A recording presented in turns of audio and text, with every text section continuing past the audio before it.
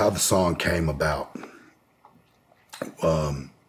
Caitlynne Curtis was an artist that I signed to Angels and Outlaws, my label.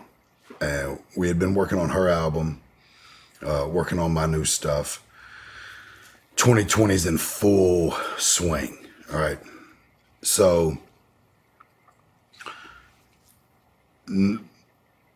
everything's kind of still being figured out, you know, like, okay, here's this COVID thing. Is it real? Is it not real? The mask, we got to wear the mask. Oh, fuck these masks. You know, all of it was kind of cycling, you know, we're like, as things are happening, we're just figuring it out as people with the information that, not that we're given, because, you know, of course, we're searching for information, right? Mm-hmm. Anybody that I am close with, you know, we're going to find our own information. We're not just going to be fed what's given. So I'm like, you know, I'm reading this stuff and I'm in the studio and I'm kind of on my rants, you know. I'm like, man, this is crazy. You seeing this? You seeing this? And Caitlynne she didn't know anything about right or left or, you know what I mean? Like, not into politics. She didn't grow up in a political house. I didn't either, you know. Most of my life, I thought I was a Democrat because I was poor and I had food stamps. And I thought this was the way it was supposed to be. You know, it wasn't until I became a man, a father, a business owner, you know, a tax-paying American that I was like, oh no, fuck, what the fuck? Like, absolutely not. That's interesting. Is that a commonality? Super. Growing up like that, you just automatically assume, we're Democrats. 100%. No because shit. The Democrats have been so good at masking themselves as for the people, right? With welfare, healthcare, you know, racial equality, whatever the issue is, they do a great job at masking. I mean, Malcolm X was talking about it, you know, saying that the biggest enemy was the white liberal because they were wolves in sheep clothing.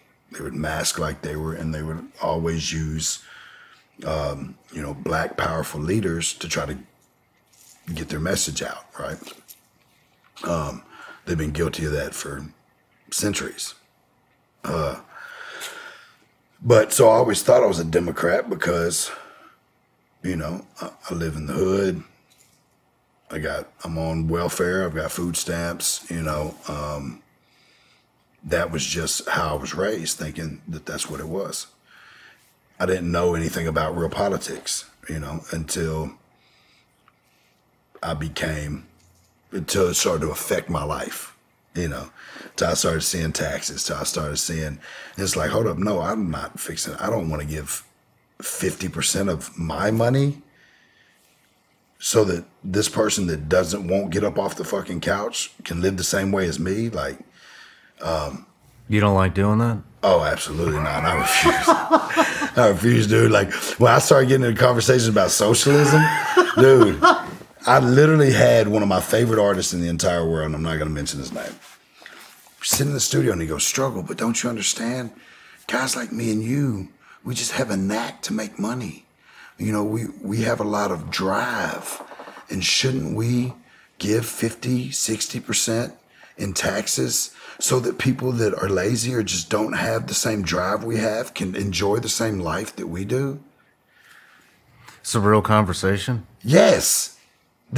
I'm beginning to think that liberal is a mental disorder.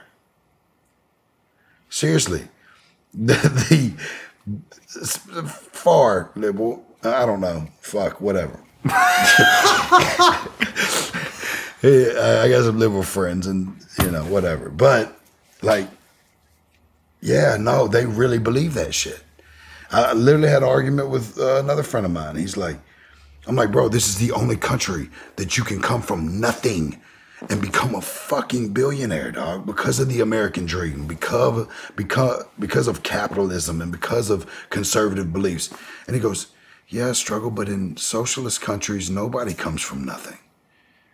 I'm like, yeah, but nobody has anything past this.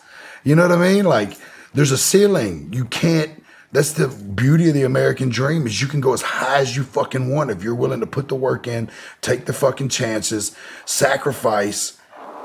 You can have whatever you want. That's the beauty of the American dream. You know, and yeah, it's a real conversation. Interesting. I've not had to have that conversation. You don't have any live with friends, huh? Hey everybody, I'm Shawn Ryan. Click here to subscribe to the Shawn Ryan Show YouTube channel for the hottest and most compelling interviews that you will not see anywhere else. I've also made a playlist of all the previous SRS episodes so they're easy to find. You can find that right here.